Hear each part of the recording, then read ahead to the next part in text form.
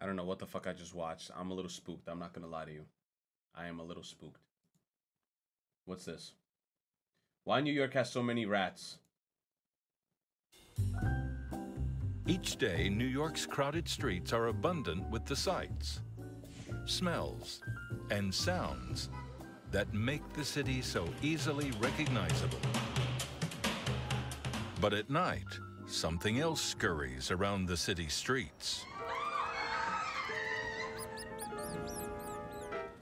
New York is known for its rats. Next to the pigeon, they are probably the closest thing the city has to a mascot. They are fascinating. Fascinating. They are complex in their behavior. Other people obviously would think that they are disgusting, they're vermin.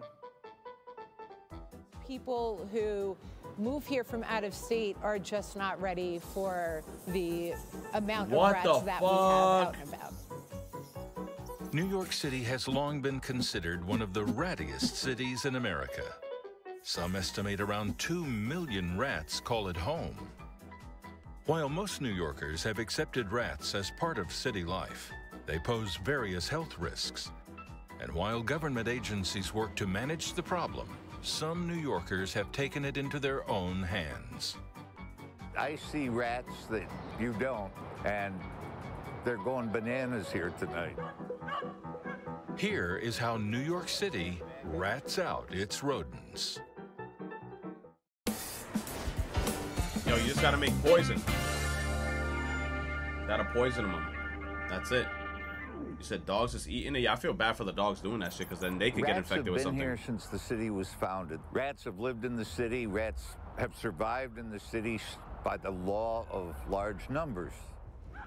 Richard Reynolds and his team of rat-hunting canines have prowled the streets of New York City for nearly 30 years. What? I didn't even know about these people, and I lived in New York all my life. The dogs are trained to dispatch rats. They have jobs that they do. There are catch dogs that stand out away from the action and wait for rats to run. Then you have the push dogs that go into trash bags and other places and make the rats bolt to the catch dogs. This dog right here, Rommel, he's a Yog Terrier, and basically what this Bro, dog you does saw in the his group is mouth, he it was sniffs all them out, bloody. and he kind of like sets him up so the other dogs can knock him down, so to speak. Well, you're going to see what looks like mayhem. It's actually very controlled mayhem and very well-planned mayhem. Camera with me. Give me a camera. I need a camera over here. Over here. Right there. You guys ready? Here we go. Here we go. Party. In New York City, the rat that we see is the Rattus norvegicus, commonly referred to as the Norway rat, but probably more accurately referred to as the brown rat. These brown rats made their New York City debut in the mid-1700s. As ships would set sail for the colonies, rats would stow away on board and find a home in the New World. What has made them so successful in New York City is that there's always been a dense population of people that have provided food and water for them. And given those essential needs for survival, they have done very well. Rats are nothing short of adaptable.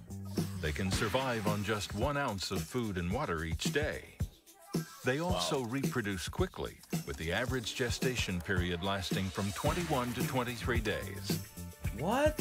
A female rat births around 8 pups in a single litter. These newborns will then begin to reproduce with other rats in just 5 weeks. What? Since they arrived centuries ago, rats have evolved into 2 distinct groups. And like human New Yorkers, they can be classified by their neighborhoods: uptown and downtown rats. Wow. A 2017 study from Fordham University found that both groups differ genetically and are separated by a geographic barrier: Midtown. But Midtown Manhattan is not rat-free, not even close. The area is more of a commercial district. There is less household trash and backyard space for rats to thrive off of than in uptown or downtown Manhattan. You know, they have some really fantastic abilities that allow them to navigate human environments very successfully. The rat law is fucked. being that rats and mice also carry a ton of pathogens, it is a matter of public health. I did not know that. They carry things like toxoplasmosis, salmonella, the bubonic plague, and we don't want any of that. The bubonic plague. The exterminator that gets the first call when a rat is spotted. I am an exterminator, and I'm an owner-operator of my own company. I do extermination of rodents, insects, and wildlife trapping. As an exterminator, a typical day is getting up super, super early so I can see the action. I have keys for almost all of my restaurants. No one is around, it's quiet. I sneak in, I keep the lights off, I grab my flashlight, I flash it around the location, and I look to see what's scattering. So there's an entire ecosystem in the wall-voice of New York City buildings at all times that would probably make a lot of people want to vomit and jump out of their skin. Damn, motherfucker chasing him. As you can see, somebody tries to close the rodent hole with spray foam. And generally, a rodent can gnaw through weak concrete, mortar, wood, very easily, and plastic. So something like this does not keep them out. Wow. The entry point for this building in particular is right here. You can see that there's a hole in the building. If I stick my hand up, it just goes all the way up. So there is a gap where there's a lack of insulation. Definitely no solid insulation. And if you look at these brown marks right here, where the concrete goes from gray to this dark color, that's actually from the rat's body. It's an oil they secrete called sebum. It leaves a scent trail, and it will invite other rats to actually follow them up in here. As we could see, by the extreme amount of darkened color, there is quite an infestation, and we've got some droppings right here in the corner. Oh, she knows what she's talking about. If I was in charge of getting rid of all the rats, the very first thing I would do would be to get rodent-proof trash receptacles. If you eliminate the competing food source, the rats will be more likely to, one, not breed as often, two, not set up shop in places where people are. They're with us because of our garbage and our littering.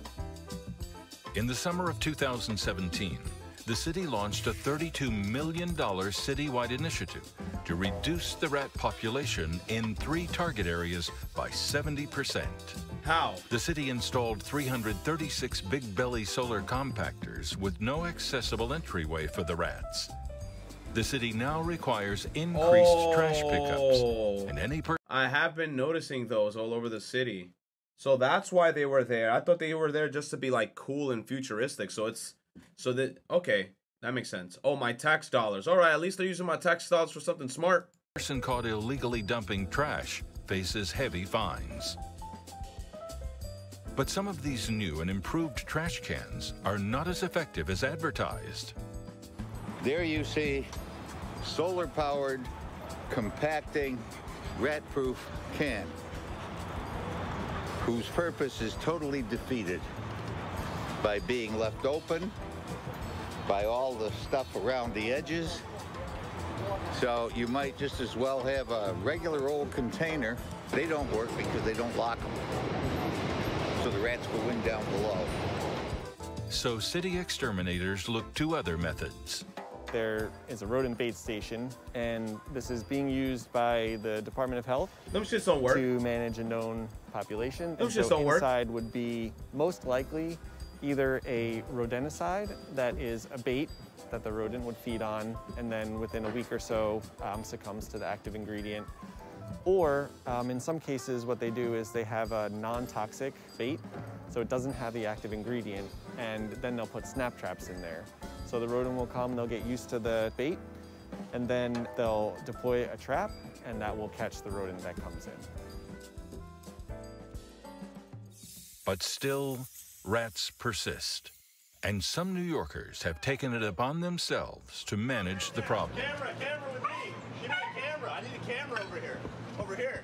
Right there. You guys ready? Here we go. Here we go. Party. Oh, there we go. That's what I'm talking about. Toes! It was fairly overrun with rats, and the Yo, that some dog of went our dogs crazy on him. decided their Oh, own to shit. handle the problem. And the park superintendent saw that and said, "Hey, can you guys come back and It's make it a okay, it's regular rats. thing?" And You're right. Rats was born. Any dog will catch a rat. Any dog will kill a rat. The terriers do it faster and better than the other breeds, and they endure. They have the tenacity to hang in there. 100 rats a night are not enough for them. They still want more. These dogs are little beasts.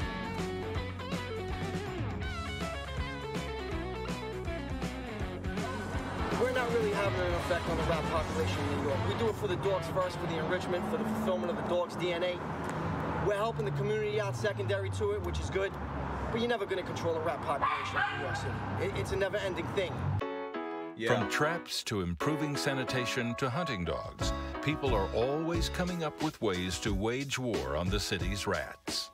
Exterminators, researchers, and city officials alike urge New Yorkers to be vigilant in doing their part.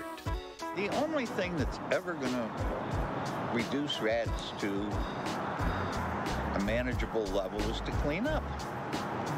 If you remove the food supply, the rats go away. True, but I mean, like to clean up, there's just too much people here.